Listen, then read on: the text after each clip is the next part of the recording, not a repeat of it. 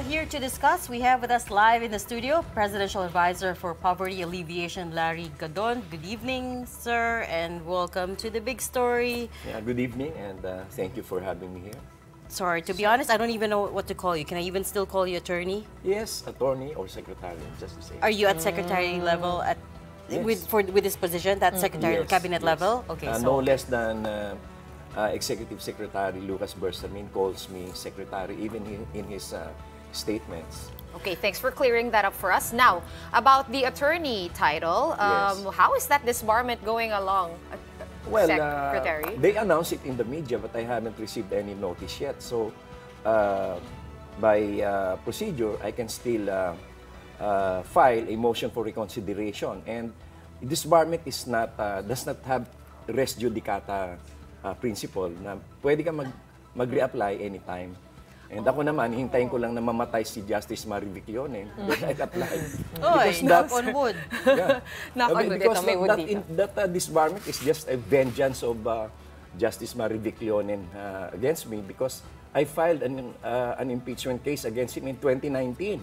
And I also filed the impeachment case against Maria Lourdes Sireno, who was booted out of the Supreme I don't Court. think we can call it that, sir. I mean, there have been a number of disbarment cases filed against you Yes. over the But those viral are- videos, so I Yes. don't think we can call it payback at No, this point. because all of these are just nuisance cases. And then how come? Supreme Court na to, sir. I don't Oo think nga, we can call pero it nuisance. alam mo, ang Supreme Court meron doon pinipili eh. How come Attorney Chel Jokno, in a hearing before the Supreme Court, submitted a fake document, and still the Supreme Court did not mind? I Laila don't know Dilima. about that case, so I can't comment on it.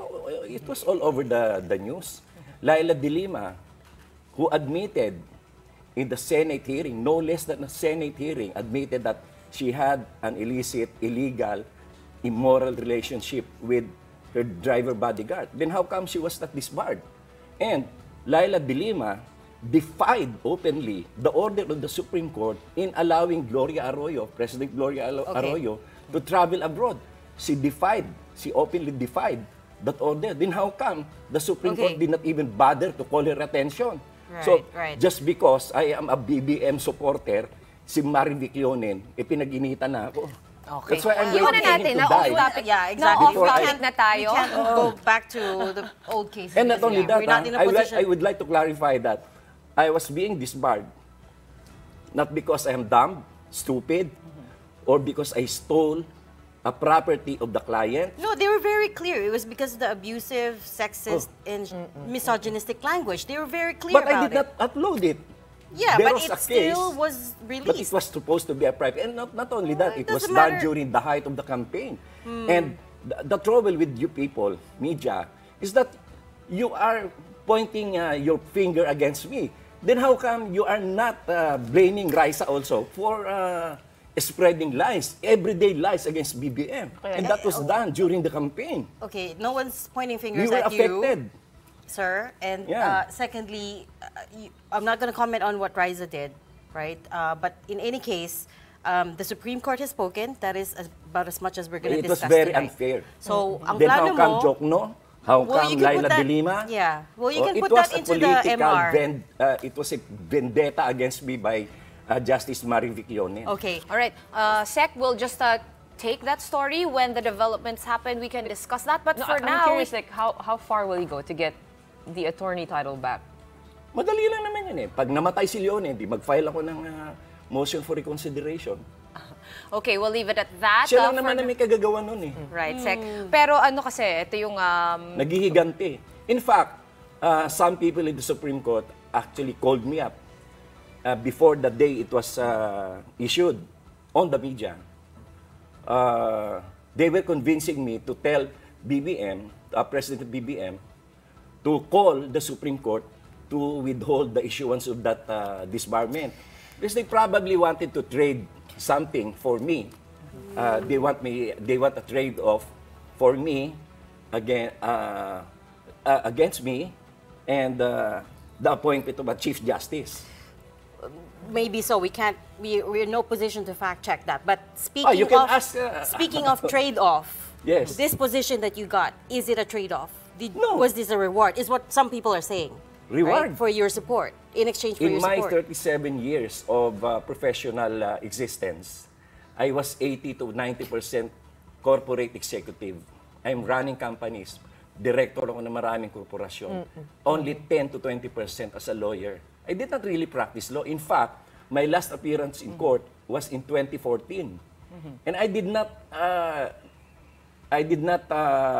renew my attendance in the MCLE because I have no plans of... What I'm talking about is your position as Presidential Advisor for Poverty Alleviation. Some people are saying that that's your reward for supporting BBM during the presidential election. No, BBM really needs someone who can help him. Sir, It's not just a reward. what would you say your expertise would be when it comes when to poverty in the corporate alleviation? world. Because Well, iba po yung top level sa yung work, really, development work down there. Well, any experienced executive can do that.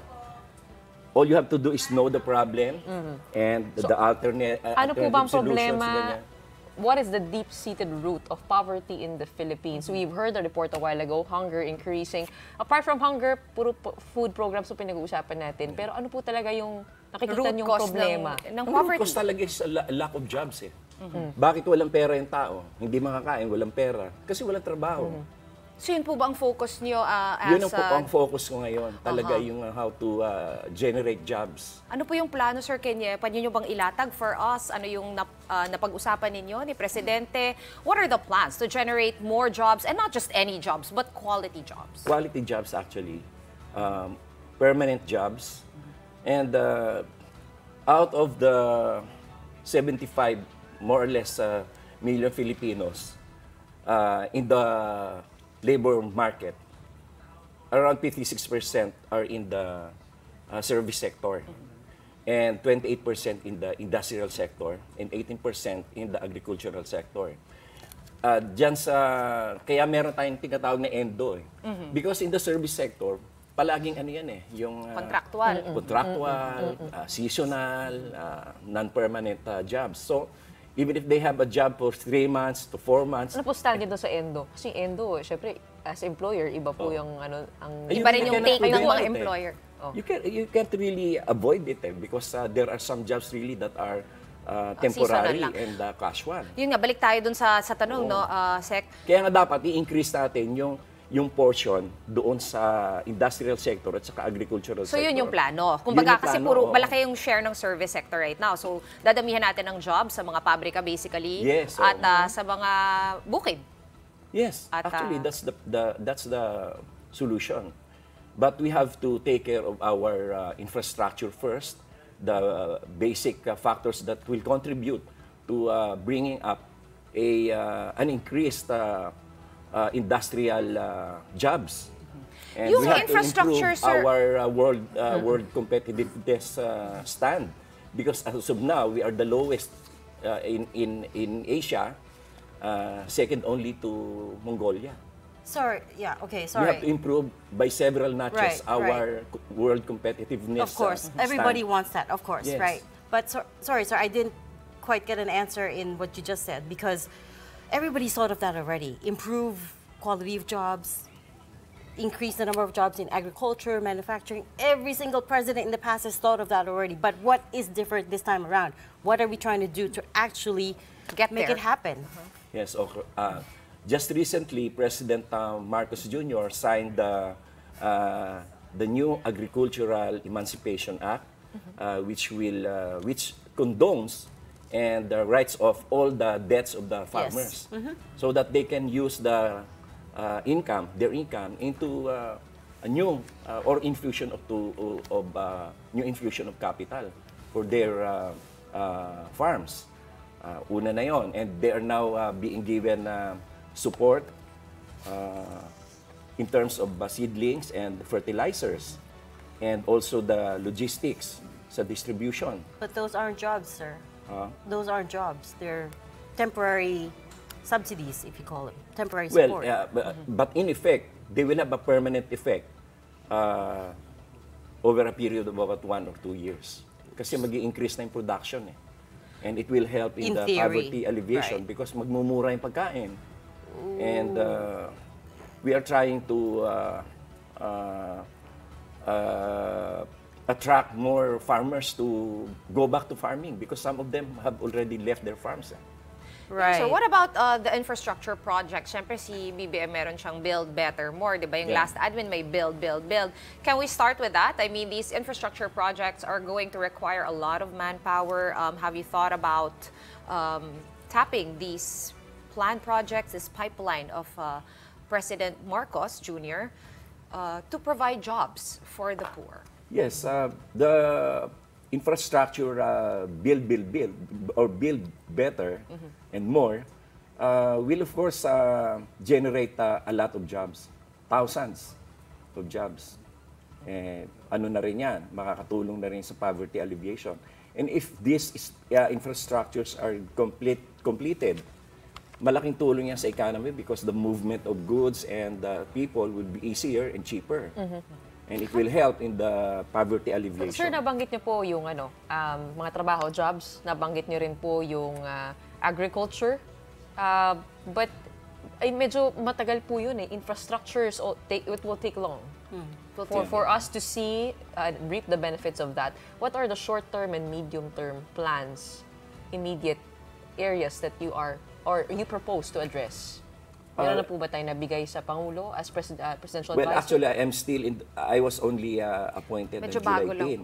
10. Bago lang, no? So, wala pang... So, nasan po kayo? Sa proseso po kayo Ang proseso ko ngayon is I'm going to conduct meetings with several agencies who are involved in the poverty alleviation programs like the NAPSI, Yes, and I was the just gonna Commission point on out. Urban Poor, and the indigenous people, and DSWD. I have requested a meeting with the top officials so that I can assess what are the things that are needed to be done. Kasi ang role naman ng... Kumbaga advisor kasi kayo eh. Wala advisor, naman kayong hindi cabinet. naman ako implementor eh. I'm not an implementing agency. So I will just assess a program if it needs to be enhanced or if it needs to be set aside, or if there are some programs that will be added to what we are doing right now.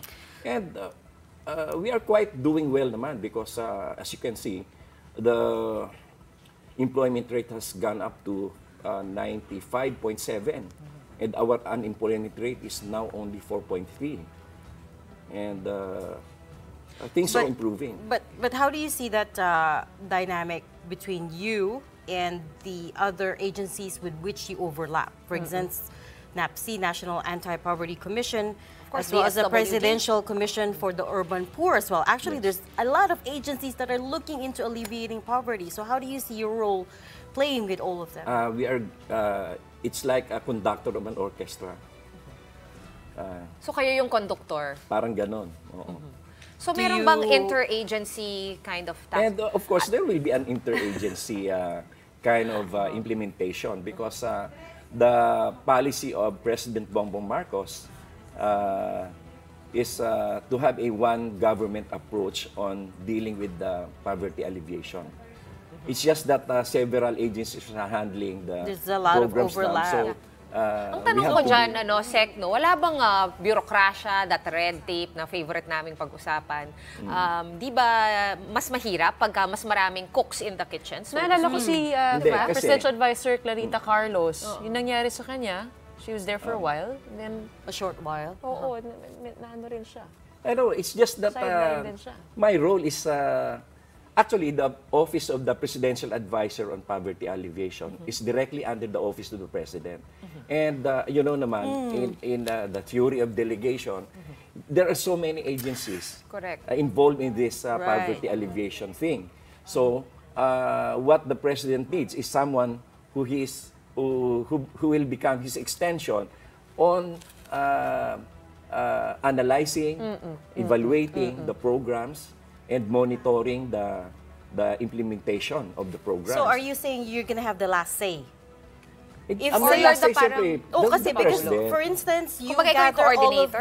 gather all of these agencies together. Of course, it can't be helped sometimes that there are differing opinions, right? At the end of the day, do you have the president's ear and do you get the last say in the programs? We cannot really say that last say.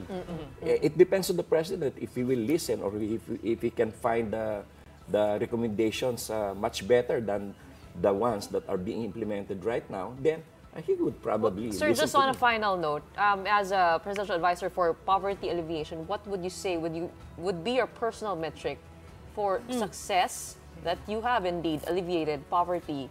Well, the during target of the president is to cut into half the incident of poverty alleviation. By And, 2028. as of now, yes, as of now, we have around 18% of our citizens who are under the poverty level. And if you can cut it by half by the end of his term, then that would be a big achievement already. Okay, Seka, basta pag may programa na, katatawagan ka namin ulit to Yes, check of up course. on your You can always progress. call And me if naman. you have, of course, delivered on your promises, thank you so much for joining us tonight. Presidential Advisor for Poverty Alleviation, Secretary Larry Gadon. Thank you, sir. Thank you.